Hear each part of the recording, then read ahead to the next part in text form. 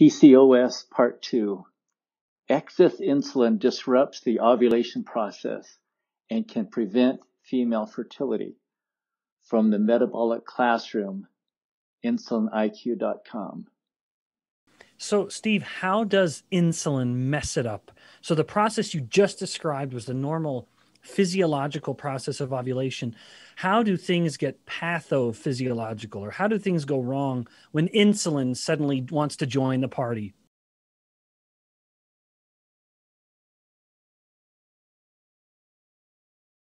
That's a great question, and particularly in the situation of PCOS, which is that polycystic ovary syndrome. And it's a syndrome that has three main categories that it has to have. It has to have oligomenorrhea, which means more distant or longer menstruation, meaning people don't have normal regular periods.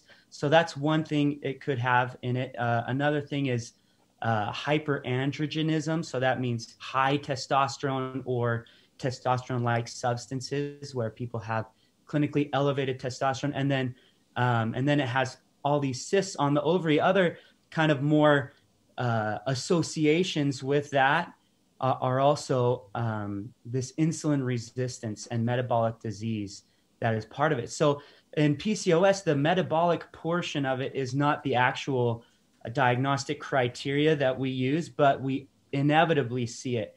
How does PCOS work is still up for debate. I think there's quite a bit of debate. There's definitely a genetic component that drives that, but there's also a physiologic component, particularly that has to do with obesity, that can drive that. Some people say that it has to have a two-hit hypothesis where you have a genetic predisposition to have this insulin resistance, to have anovulatory or oligoovulatory, meaning low ovulation. And then on top of that, if people hit a certain point metabolically with obesity or other insulin resistance, then they kind of cross that tipping point. But not all people are the same with PCOS. Some people are quite thin and have PCOS. Some people have more fat in their body, and so they don't always follow the same mold, but there is a typical one.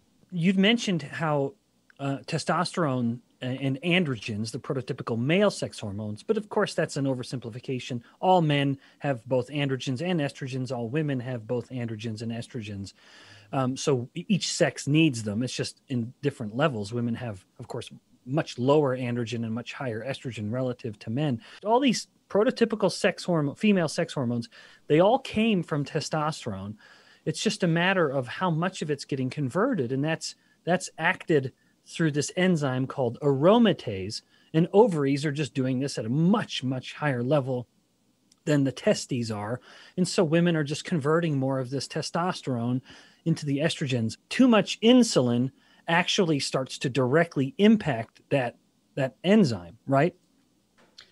That's right. Well, yes, and particularly with cholesterol synthesis and then distribution, it is a bit of a fluid relationship between estrogen, testosterone, estrone, estriol. Those are all different forms of estrogen. Some are more potent. Same thing with testosterone and dihydrotestosterone. And so there's similarly, some are more potent than others, but that estradiol is the most potent form, and that is created directly from testosterone through aromatase. Yeah, and so then when insulin comes in, estrogen, then we have lower levels of estrogen production because of the high insulin. And now we have the woman who doesn't have enough estrogens to facilitate ovulation. So when insulin comes in, prevents this rise in estrogens, and now we have all these follicles in the ovaries that were developing, waiting to kind of get into the game for one to become the dominant ovulatory follicle. But in the absence of this estrogen spike, we fail to have that one follicle become the dominant and then ovulatory follicle.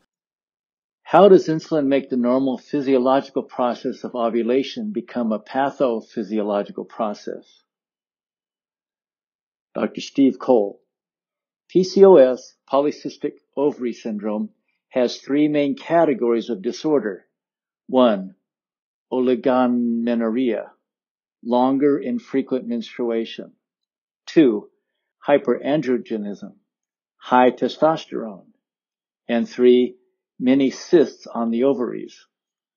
Also, in association with PCOS, insulin resistance is a major factor. In PCOS, the metabolic portion of the syndrome is not part of the typical diagnosis, but we inevitably see it.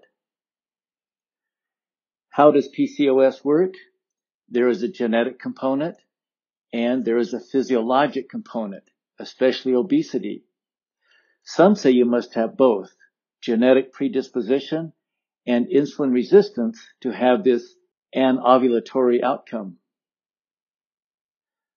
However, some people who have it are quite thin. All men have both androgen and estrogen, and all women have both. Each sex needs them both, but in different amounts. Women have much lower androgen and much higher estrogen compared to men. Of the prototypical female sex hormones, all came from testosterone. It just depends on how much is converted. This is enacted through the enzyme aromatase. Ovaries converting at much higher level than testes, so women convert more testosterone into estrogen than men. Too much insulin has a negative impact on aromatase enzyme. Yes, particularly with cholesterol synthesis and distribution, it is a fluid relationship between estrogen, testosterone, estrone, different forms of estrogen, some more potent, and the same for testosterone. Some forms are more potent. Estradiol is the most potent, converted through aromatase. When insulin comes in at too high an amount, you have lower levels of estrogen production.